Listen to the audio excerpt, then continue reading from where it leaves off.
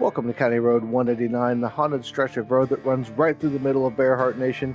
I'm your host and co-pilot, Josh Bearheart Hawk, and in today's episode, we're talking about man versus machine, author versus AI. What is the role of AI in the future of the creative writing process, and how's it going to impact us as authors? So buckle in, keep your eyes on the road, and watch out for ghostly hitchhikers.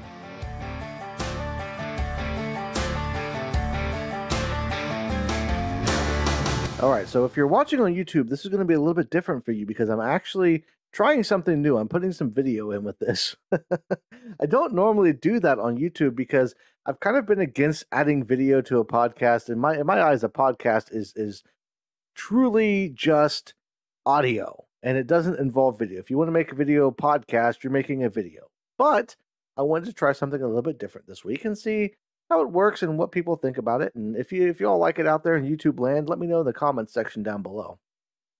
But for all the rest of you out there, if you're listening on YouTube Music or Apple or Spotify or Amazon Music or wherever you get your podcasts at, thank you for joining me. You'll get the audio only version, which in my opinion is the better version. So what do I mean? What are we talking about here with AI and everything?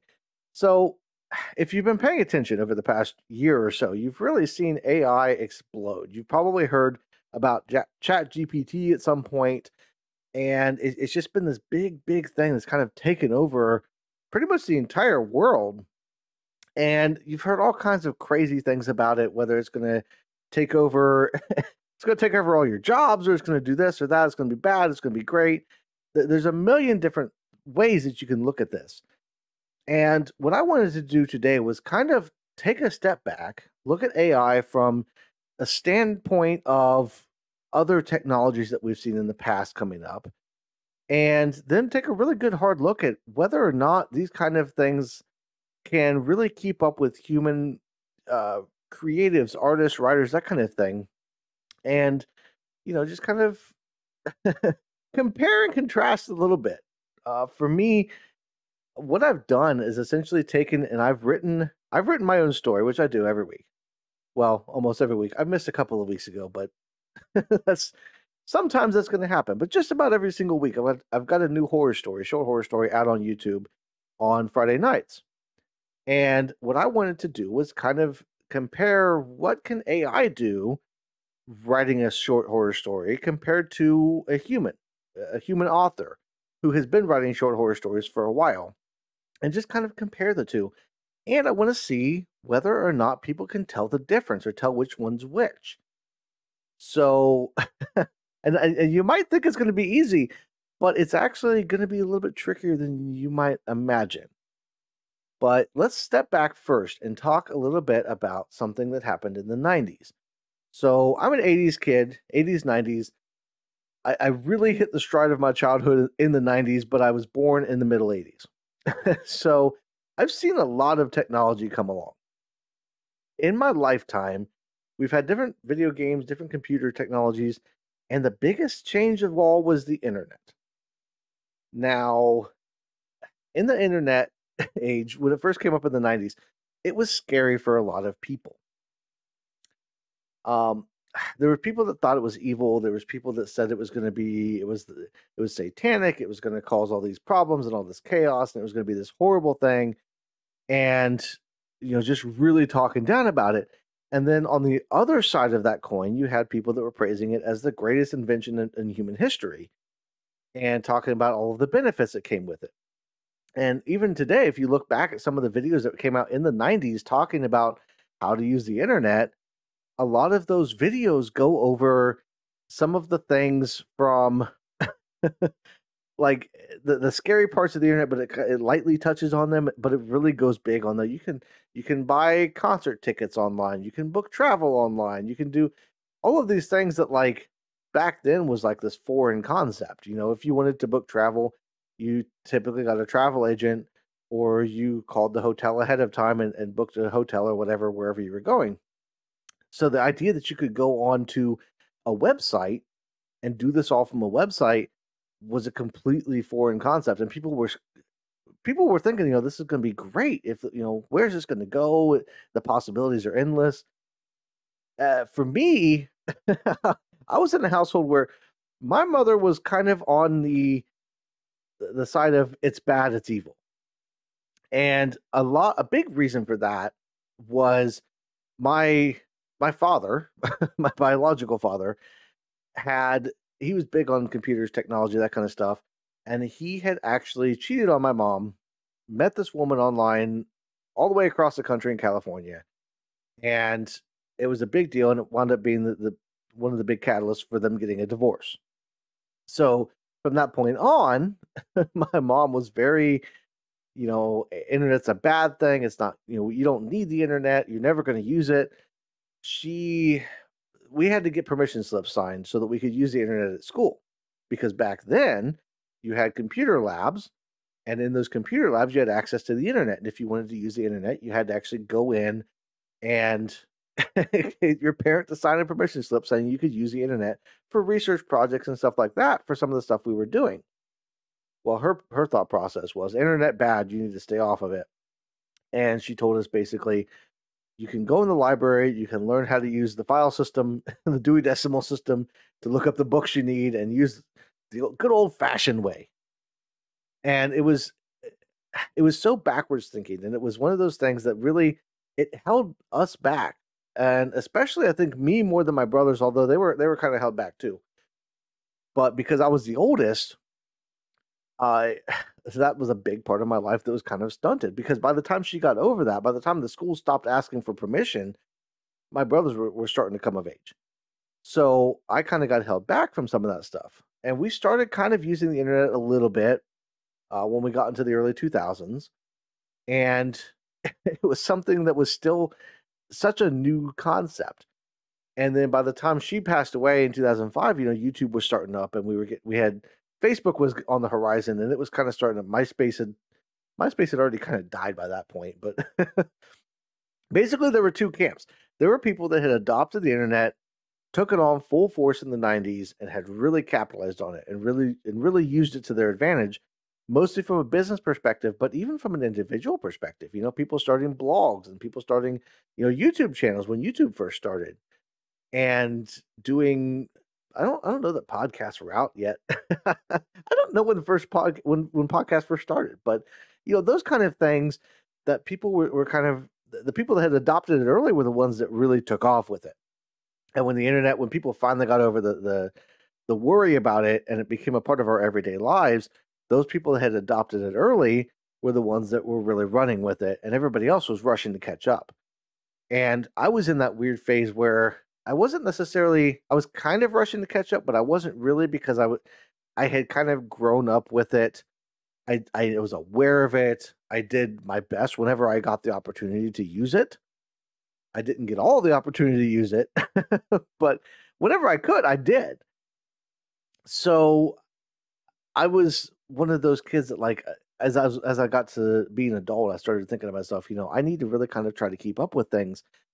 And it's a losing battle at times, because there's the one side of me that is like, oh my God, why do we need this new technology? This is crazy. Why are we doing this new thing? That kind of falls in line with things like TikTok, for instance. TikTok, I absolutely hate short form content. I really do. But it's kind of the wave of the future for a lot of different things. People's attention spans aren't necessarily shorter, but they want quicker hits. They don't want to sit around forever and sit through an hour-long video or a podcast. A lot of people still do, but a lot of the younger generation, as they're coming up, at least in their late teens, early 20s, they're all sitting there like, I don't want to sit through that whole thing. I'm just going to get this quick hit and I'm going to move on. So something like TikTok or YouTube Shorts, that's new technology that I've kind of learned to embrace a little bit. I'm still not fully on board with all of it. But as a marketing tool, as a content creator, as an author, I'm trying to learn to use this stuff to really keep up with the world so that I don't fall behind. I'm already starting from behind, actually, because I should have gotten into the YouTube game like 10 years ago. I'm rushing to catch up at this point, because at this point, if you are starting a company and you don't have a ton of money to throw into advertising, you're way behind. If you're starting a YouTube channel, if you're an author or whatever you happen to be doing, you're starting way behind if you didn't start 10 years ago and if you don't have a ton of money. If I had $10 million, I could have 1 million subscribers on YouTube in a week. All it is throwing a bunch of money in advertising. The people are out there, they're going to click. So it's kind of this weird situation where you kind of have to rush to catch up. So that brings me to AI. When ChatGPT was first announced, or when they first started talking about it, I was hesitant. And the biggest thing that I was worried about was, one, what's it going to do to creatives, to writers, to artists, to photographers? Like, what's the implications there? And two, like, what's the risk? How far does this go with this AI technology, and what kind of barriers and what kind of things do we run up against? So I was hesitant to get involved in it at all. And honestly, I started playing around with it a little bit.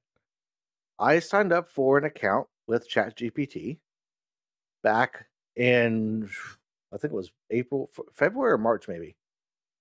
It was sometime around when the journal came out, because I actually used AI to help write the back cover for the journal. And for me, that was something new, and I wasn't sure exactly what I was doing, but I was like, I laid it out. I said, this is the story, this is what it's about, this is who I am as an author. Like, what should I do? Give me some ideas. And it spit out this really cool back of the book blurb that I was like, okay, this isn't so bad. But from that point, I still hadn't really gotten into it. And then recently, when my buddy approached me and asked me to help him with this company, that we're working on together, and he said, I'm founding this company, I want you to work with me, and I want to use AI.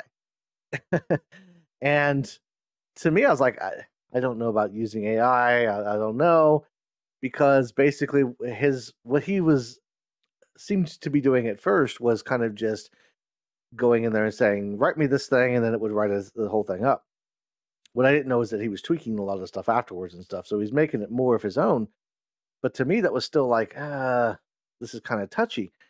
Well, as we've been going with this, and as I've kind of dug more into it and actually gotten more familiar with it and worked with it more, what I've realized is that it can be utilized if you use it the right way, especially as a smaller content creator or a smaller company.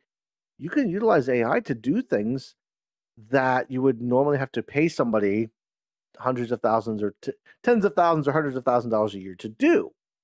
And this is everything from drafting legal documents to marketing stuff. I've used it for a lot of marketing stuff recently. Honestly, I jumped into it here in the past few weeks, especially.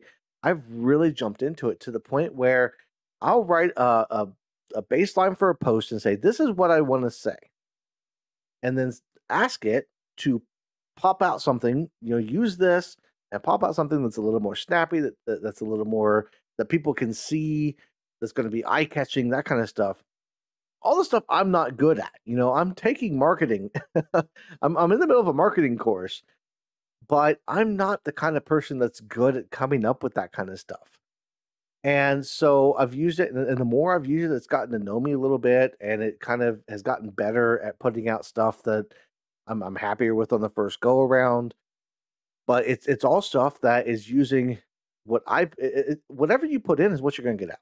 So I'll put in, 2 or 3 paragraphs of, this is what I want to say in a post on Facebook or LinkedIn or wherever it happens to be, and give me something that's more eye catchy. More. I need eye candy. What I have right now, because for me, I like to sit down and I like to read in-depth posts that have, if it's chunks of words, that doesn't bother me. But for most people, it does. So what I do instead is say, okay, here's my chunk of words. Give me something that most people are going to be okay with reading.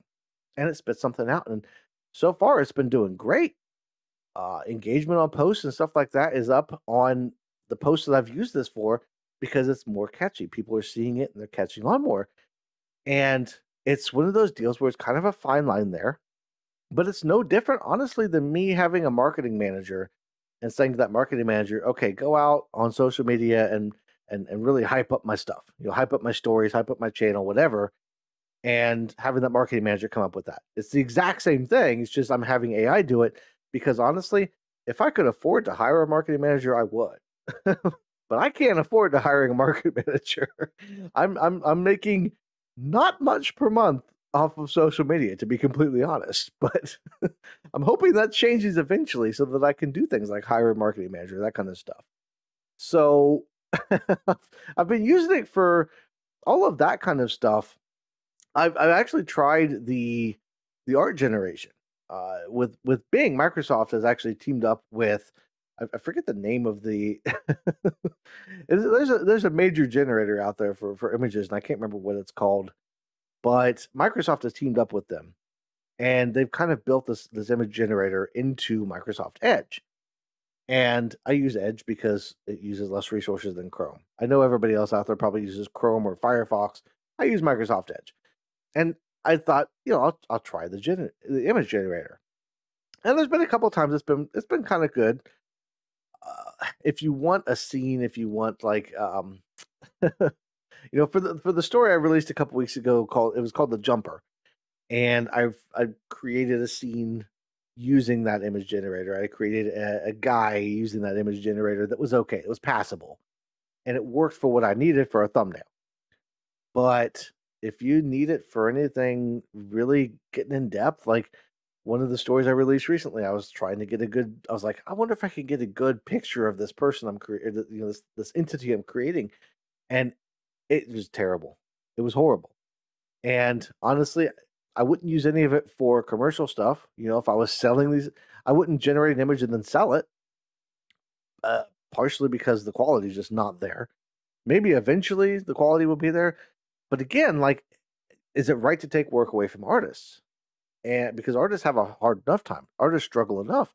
And we're dealing with the situation in Hollywood right now, which is a big deal, with the writer's strike and the actor's strike, where they're fighting to keep AI out of the writer's room because it's it's coming to the point where Hollywood executives could sit down and, well, the executives wouldn't do it because executives hardly do anything, but like they would order somebody to sit down and come up with a script using AI. And you could literally tell AI, I want a script with camera direction and everything for this type of movie, and it would generate it. And they're trying to get to the point where they can take that script and then plug that into another thing that would create all the scenes and create all the actors, like have it all be 100% digital. And so that's what the writers and the actors are fighting against right now, and rightly so, because as an artist, it's hard enough to make money, let alone when you're competing against AI. And so for me, it's a very shaky kind of line there. Like, where do you not use things? How do you not use things in certain ways? And so I've kind of shied away from using it for any purposes for creative kind of stuff. But what I wanted to do with this episode, like I mentioned earlier, is kind of go into the pitting an author like myself, who I have written a ton of short horror stories. I'm a published author with a novel that's out there, another book coming out soon. So I've got plenty of experience under my belt for writing. What if you take a seasoned writer and pit it against AI? What's going to be the result? And so I did that. So I wrote my own story that came. Okay, if you watch my YouTube channel, you've already probably heard this story. depending on whether you watch this pod or listen to this podcast before or after that, you'll probably already know. But if this is the first time you're hearing it, that's great, because this will be a good experiment. Basically, I wrote my story. I'm editing it up the way I always do. And then I had ChatGPT write a story. And I'm editing it up and doing it the exact same way, like I would do any of my stories. And what I'm going to do is I'm going to play those two stories for you. And I want you to go into this blind if possible, but I want you to listen to both of these stories. And one, judge the quality on it. Go all out. Try and think to yourself, like, is this story good? Is this story passable? Would I be, in any other circumstance, would I read this story? Would I want to listen to the story? Whatever that happens to be. So judge it from both of them from that angle. And then ask yourself which one was written by a human and which one was written by AI. And I'm not going to reveal that until the very end of the podcast. So we're going to get through both of the stories. We're going to talk a little bit about each one. And then we're going to go into it a little deeper and discuss which one was AI, which one was my story, and how I feel about this coming out of it as a writer. So without further ado, what we'll do is we'll get into the stories. I don't want to talk too much about them prior to, but I'll give you the names of the stories, and afterwards we'll talk just basically, very briefly, and then we'll go into the second story, and then we'll kind of talk about both of them, go back and forth, and I'll tell you which one was which. So the first story here is called The Whispering Garden, and it's I really like how this one came out. It was a pretty decent story. I really liked it. So we'll go ahead and get that one playing, and then we'll come back and we'll talk just briefly, and then we'll go to the next one. So here is The Whispering Garden. Elliot Thompson always had a fascination with the unseen, the unexplainable. Ever since childhood, he'd collected stories and artifacts from old homes that were said to be haunted. As he grew older, this passion turned into a profession. He became a paranormal investigator. In his small Ohio town, Elliot was known as the guy you called when strange things happened in your home. From creaking doors to whispered voices in the dead of night, he'd seen it all, or so he thought. His most intriguing case came in the form of an email from a woman named Annabelle Collins. She had recently inherited an ancient mansion from a distant relative, a place with a history as dark as its hallways, known to the locals as Larchwood Manor. She described unexplained phenomenon, sounds of footsteps, and a chill that would grip the air without warning. But what caught Elliot's attention the most was the tale of the Weeping Lady, a ghostly figure said to haunt the estate's abandoned garden. Elliot's curiosity was piqued. He packed his equipment and set off to Larchwood Manor. The mansion itself was a monstrous edifice, its walls covered with ivy, windows like hollow eyes staring into the abyss. But it was the garden that drew him in, overgrown and wild, yet filled with a melancholy beauty. As he delved into the history of the place, he discovered the tragic story of Evelyn Larchwood, a young woman who had died under mysterious circumstances in the garden a century ago. Her spirit, it was said, had never left. Elliot spent days investigating, capturing strange readings on his equipment, hearing whispers in the night, but the Weeping Lady eluded him. On the fifth night, as a full moon bathed the garden in an eerie glow, Elliot found himself drawn to a stone bench beneath an ancient willow tree, and there, in the shadows, he saw her. The Weeping Lady, her ethereal form draped in a tattered gown, tears streaming down her translucent face. Her eyes met his, filled with an unending sorrow. Elliot's heart ached as he approached her. She seemed to beckon him, her voice a soft whisper in his mind telling her story. She was innocent, wrongly accused, her life taken in a fit of jealous rage by a lover. The garden, her sanctuary in life, had become her prison in death. Elliot knew he had to help her. Using a ritual passed down through generations, he attempted to free her spirit. Days turned into weeks as he worked, feeling her presence, her gratitude. Finally, on a cold, clear night, he felt a shift. A warmth replaced the chill, a lightness the heavy air. The Weeping Lady was free. Elliot left Larchwood Manor, but a part of him remained, intertwined with the mystery and the beauty of that haunted garden. Years passed, and the story of the Weeping Lady became a legend, a tale to be told on dark nights. But for Elliot, it was a memory, a moment of connection with the unknown. He continued his work, his passion undiminished. But he often found himself gazing out the window, his mind drifting back to the garden, to the lady, to the feeling that even in the darkest places there could be understanding, compassion, and peace. The garden remained untamed and beautiful, and if you were to visit on a moonlit night, you might still feel the presence, a soft whisper in the wind, the lingering touch of a soul set free. The story of the Weeping Lady might have ended there, but there was a twist to the tale that even Elliot Thompson could not have predicted. Months after his experience at Larchwood Manor, Elliot began to feel a strange pull, a longing that he couldn't shake. The Weeping Lady's presence lingered in his thoughts like a melody stuck in his head. Her sorrow, her freedom, the connection he'd felt, it was all hauntingly real. He found himself drawn back to Larchwood Manor, this time not as an investigator, but as a man in search of answers.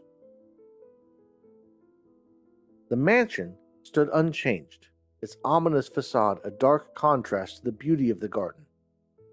But something was different. The air was charged, the wind whispered secrets, and the ancient willow tree seemed to beckon him. Elliot explored the garden, each step guided by an invisible hand. His senses were heightened, the colors more vivid, the scents more intoxicating. And then he found it, a hidden pathway leading to a secluded glade.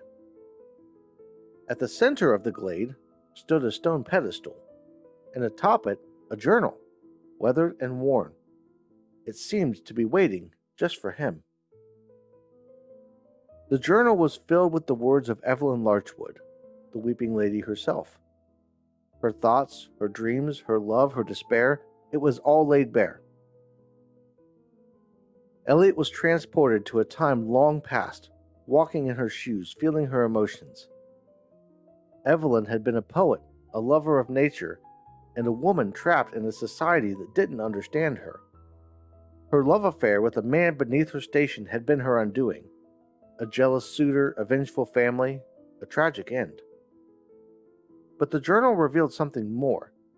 A secret, a hidden treasure, a legacy meant to be found. As Elliot delved deeper into the mystery, he discovered clues leading to a hidden chamber within the mansion. Guided by Evelyn's words, he embarked on a quest that took him through hidden passages, solving riddles and uncovering truths.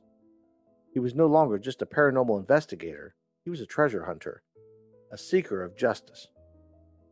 The chamber revealed itself in the dead of night, under the light of a new moon, hidden behind a bookshelf in the library, a door passage to the unknown. Inside, he found Aladdin's cave, filled with artifacts, paintings, and jewels. But what caught his eye was a locket, a beautiful golden piece adorned with a delicate painting of the garden. The locket contained a hidden compartment inside, a tiny scroll, the last words of Evelyn, a message from beyond, a plea for understanding and forgiveness. Her story was not just a ghostly legend, it was a timeless tale of love, betrayal, and redemption. Her words reached out, touching Elliot's soul, urging him to share her story, to right the wrongs, to bring her peace. With a newfound determination, Elliot decided to honor her wish. He turned the mansion into a museum, a tribute to her life and her art. The garden was restored, her poetry celebrated, her love story told. Visitors flocked to Larchwood Manor, each touched by the beauty and the tragedy of the Weeping Lady. Her spirit, once trapped, now danced in the wind. Her voice was a soft whisper in the garden she loved. Elliot continued his work, his life forever changed by the connection he'd made. He knew that the unseen was not to be feared but embraced. The ghosts were not just echoes of the past, but messengers of timeless truths. Larchwood Manor became a symbol, a place of pilgrimage, a testament to the power of love, understanding, and forgiveness. And if you were to visit, If you were to sit on that stone bench beneath the ancient willow tree, you might feel her presence, hear her whisper, see her tears. For Evelyn Larchwood, the weeping lady lives on, not as a ghost, but as a muse, a guide, a friend. Her story is our story, reflecting our fears, our dreams, our humanity. It's a reminder that even in the darkest corners of the world, there is beauty, there is hope, there is love. And it all began with a man, a garden, and a connection that transcended time. Okay, so that was The Whispering Garden. And the reason I like this so much was because the way that it comes out in the end there with talking about, it kind of brings it full circle, and it's kind of, even though it's kind of a ghost story and it's kind of a creepy vibe to it, it still kind of has that like happy ending type of feeling to it. And so I was happy with it overall. The second story that we're going to get into is called I Accidentally Summoned a Demon. And this is a story that's, you'll see a little bit more creepiness to it. There's a little bit more edginess to it. And yeah, so let's jump into that one real quick, and then we'll talk about both. So this is I Accidentally Summoned a Demon. I used to love working third shift. There's just something special about that time, late at night when everyone else in the world is sleeping, that makes me feel truly alive. Ever since I was a teen, I was what you would call a night owl. Sleeping all day, staying awake all night, it drove my parents crazy. They thought it was just a phase, but I never grew out of it. So I guess it was more of a personality flaw. Because of this quirk, I knew early on that I would need to find a job that fit my sleep schedule. I worked for a time as an overnight clerk at a gas station before moving on to stocking the shelves at a chain store and finally finding my calling as a security guard. My first security job was guarding the gate for a factory. I worked from 9 p.m. to 9 a.m., 4 days a week, and loved every second of it.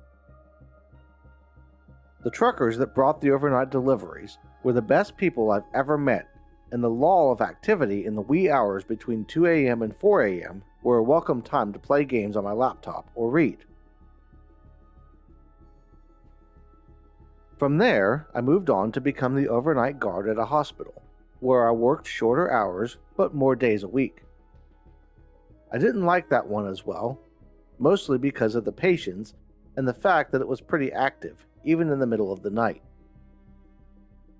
People don't stop getting hurt just because it's late, and weekends were even busier thanks to those individuals that couldn't handle their alcohol. My next security job was probably my favorite of all time. I was the overnight guard for a zoo, getting to see the animals up close on a regular basis and explore the place when there was no one else around. That was the job where I also met the most amazing woman I've ever known.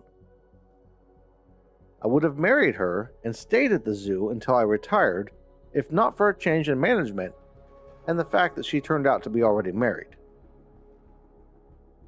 After that, I took a couple of months to myself before landing my most recent, and probably last, overnight guard job.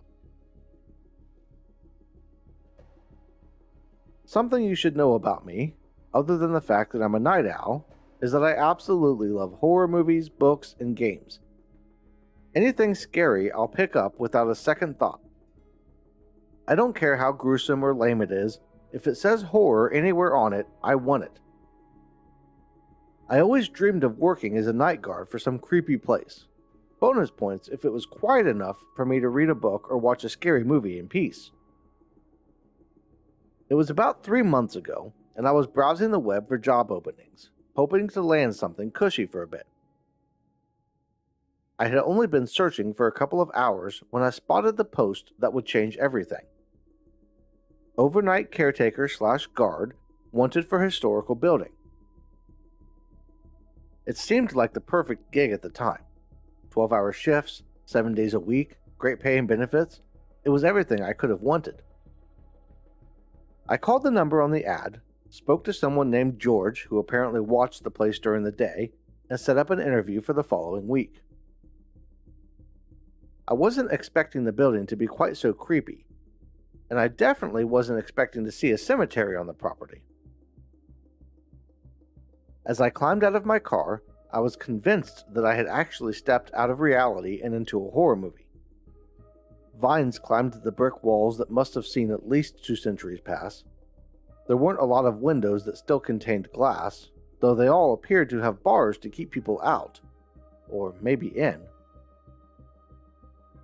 As I climbed the stairs, I imagined the front doors swinging open to reveal doctors and nurses waiting to sweep me in and lock me up. The old brass handle felt warm as I grabbed it and pulled, a gust of cool air releasing from inside as the portal opened. I nearly forgot why I was there as I peered into the entrance hall, complete with a large staircase leading up to the second level and an extremely shiny vinyl floor. I stepped in, the door closing behind me a little louder than I expected, and made my way into the first door on the right as I had been instructed to do when I scheduled the interview. The room was clearly equipped as a modern security center, with several monitors hanging on the wall next to the desk and a TV and radio sitting off to one of the corners for those really slow days. To my surprise, George was nowhere to be seen. I wasn't sure what to do at first, wondering if maybe I had written down the wrong day or time. But as I was about to turn and leave, I heard footsteps coming through the hall outside. "Mr. Lawrence, welcome. I'm glad you found the place okay. Have a seat," he said as he strolled into the room, motioning toward a chair near the desk. The actual interview was shorter than I anticipated, with a job offer coming in the first 10 minutes. Apparently there had been several applicants, but only a couple of them had made it through the front door, and I was the only one who didn't appear to be scared of the place. "I actually kind of like the building. It reminds me of an old hospital in a horror movie," I said. "Funny you should say that, because it was actually used in filming a small-budget movie a few years ago. Something about a family moving into a house that turned out to be haunted. It was actually pretty well done for having hardly any money to film it. The building itself did used to be a hospital. It closed down in the 50s and sat vacant for a lot of years before the guy that owns it today bought it to fix up as a historical site. He has crews out here a couple times a month working on various things. You'll be working overnight, like the ad said, and mostly just keeping an eye on things. Our former night watchman retired. His last day was last Friday, so the sooner you can start the better. There isn't really a lot that goes on here, and we've only really ever had to chase people out a handful of times." I told him I could start that night and filled out all the requisite paperwork, excited for a chance to check the place out. He showed me the break room, where coffee could be found anytime and donuts were brought in once a week. A brief tour of the place revealed the building was larger than it looked from the outside, with a full basement where I was told ghostly howls could be heard at night. This last part I took as a joke, though I couldn't really tell if he meant it. The first few weeks on the job went pretty smooth, and I was really starting to settle in. I explored the building inside and out, and even figured out that the ghostly howl George mentioned was caused by the change in air pressure between rooms in the basement. Everything was going great, and it was quickly becoming one of my favorite jobs, at least until I found the book. I was wandering around the second floor one night when I decided to have some fun. There were these old wheelchairs up there, and most of them seemed to be in fine working condition, so I pulled one out and started running up and down the hallway with it. I would start at one end, pick up some speed, and jump in the seat and see how far I could coast. It was more fun than I should have been having at work, but my inner child needed to get out. On one of these runs, I misjudged the angle the chair was facing and wound up toppling out and smashing into a wall, making an awful large hole. After I recovered from the wreck and realized what I'd done, I started to panic. How would I explain the giant hole in the wall without losing my job? As I contemplated the lie I would need to come up with, I spotted something protruding from the space that now existed between the hall and one of the rooms. Reaching my hand in, I felt the leather cover of a large book and pulled it out to find ornate decorations and a title written in what I assume was Latin. That should have been my sign to put the book back and just walk away, but apparently I had not paid enough attention to the movies I had seen involving that exact scenario. Finding an old book hidden away is never a good thing, and opening and reading it might as well be a death sentence. As the cover peeled back, I knew right away that nothing good could come from the thing. There were crudely drawn pictures of what appeared to be people being tortured, and the whole book was written in some kind of weird script that might have resembled something from the ancient world. As I rifled through the pages, I came across one that caused me to stop and stare. I'm not exactly sure what happened next, but the weirdest sounds I've ever heard in my life started coming out of my mouth. I think I might have even blacked out for a couple of seconds, but when I came to, I found myself standing there in front of a man with a red goatee, bright purple eyes, and what looked to be horns on his head. He kind of reminded me of a car salesman with his hair slicked back and a full business suit, bringing the whole look together. "You have no idea how long I've been stuck in there. Thanks, bro. What can I do for you?" he said, a smile crossing his face as he spoke. Who are you and where in the hell did you come from?"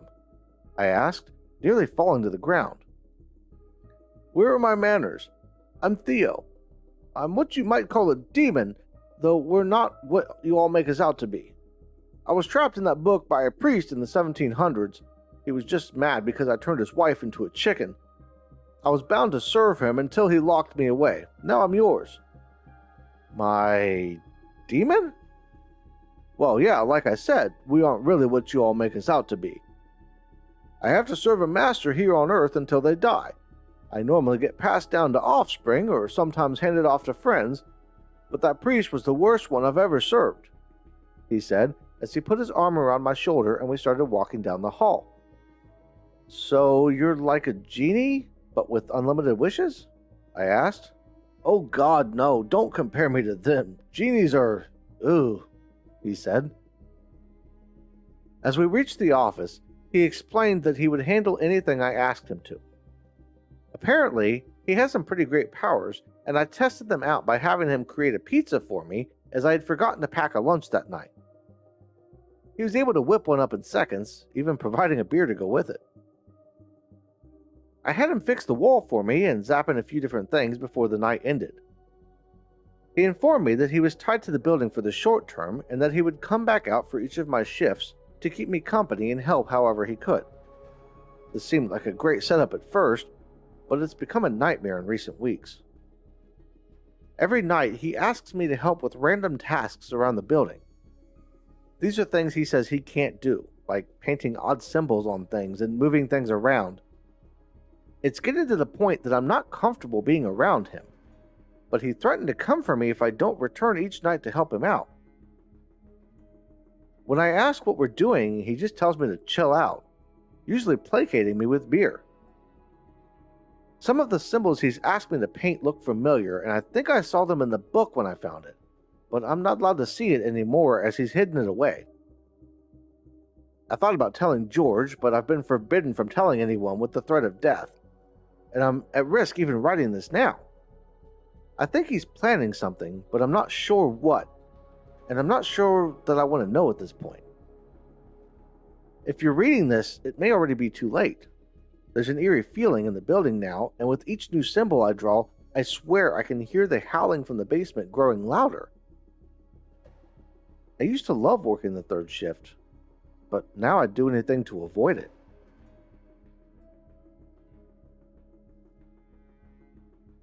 Okay, so that was I accidentally summoned a demon. And kind of a creepier ending, you know. It's kind of the what's going to happen, it almost feels like there should be more to it, a longer story. Sometimes that's just the way they come out, you know. I've had plenty of stories on both ends of that where it's like a final ending and then like what else could happen. And so before we go any further, I'm going to go ahead and let you know The first one, A Whispering Garden, was AI written. The second one, I accidentally summoned a demon, was written by me. And if you know my stories, if you've listened to my other stories, you might have been able to pick up on it. If you had never listened to any of my stories before and you were just kind of going with them, both of them off of the first time you're hearing anything, it's tempting to say either one, in my opinion, could have been written by a person. And that's kind of the scary part about the whole AI thing is it's eerie how good it can come up with things. Now, as far as new concepts, it has trouble with new concepts. I did a little experiment. If you watch me on YouTube, you know I've got a series called GPS Signal Lost, and it's about a guy named Charlie he's traveling around the country. He's fallen into basically he's like all alone, and he's trying to figure out what's going on in the world, and he's got a mannequin girlfriend named Lisa, a little stuffed dinosaur stegosaurus named Kyle, and a little statue of Bigfoot named Steven. That's kind of his group that goes around with him. And as they go, they're becoming more lifelike, and there's a lot of little quirks and fun little things that happen throughout the story. But I went into Chat GPT and I was like, hey, here's the parameters for the story. I give it a baseline. And I say, write a story and let's see what it comes up with. And it never comes up with anything anywhere close to what I came up with. So the creativity of AI isn't quite there yet. I want to be careful with that because it's technically being creative. You know, I took the prompt, basically what I started with as far as an idea for GPS Signal Lost, and I plugged that into AI. It was like, here, this is what you need to go with. Tell me what story you come up with. And it comes up with like a story of a guy just stuck at a rest stop, and he gets confused and he doesn't know what's going on. And then he falls back out of he's not in it anymore. When I tell it to, write as if he's writing it in a journal, and it gets him stuck there and he just doesn't know what's going to happen. But it's not anywhere near what I came up with to start with. Now, does that mean that it's less creative? Not necessarily. But could it have come up with that concept? It's hard to say. It really is, because honestly, as a human writer, and that's not to say that AI will never be able to come up with that kind of stuff. But right now, the state that it's in, it can come up with some pretty good stuff. And it's all a matter of taste. What do you like, and what do you? If you listen to, for me, I'm proud of GPS Signal Lost because I feel like it's a creative, fun story. I work really hard to bring the characters to life and bring the world to life, and I feel like AI just isn't there. Like, it just isn't in a situation where it could do that. So, honestly, I don't know if we as writers or artists should necessarily be afraid of it. I think there will always be people out there who are interested more in the stories and making sure that they're written by people. The problem comes with companies. Honestly, that is 100% where the issue lies. These companies, these big corporations that would you rather pay an artist or a writer hundreds of thousands of dollars, potentially more, for coming up with a concept, writing a story, spending all the time doing it, and paying the editors and all of that kind of stuff that goes along with it? Or would you rather just have a AI come up with a story and spit out something on a regular basis? And that's where it kind of comes down to. What's the downfall? And for companies, that's going to be it. That's going to be what they're looking for.